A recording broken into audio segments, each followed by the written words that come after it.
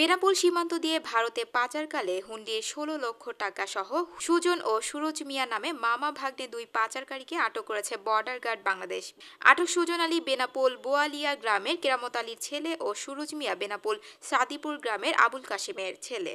Border guard Bangladesh BGB Jessore ৪৯ ব্যাটালিয়নের অধিনায়ক lieutenant colonel Mohammad Ariful Islam হক জানান, বেনাপোল সীমান্ত দিয়ে বিপুল পরিমাণ হুন্ডির টাকা ভারতে পাচার হচ্ছে জানতে পারে বিজিবি।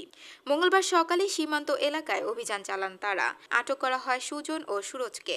পরে সুজনের কাছ থেকে ৪ লক্ষ টাকা এবং সুরজ মিয়ার কাছ থেকে ১২ লক্ষ টাকা জব্দ করা হয়।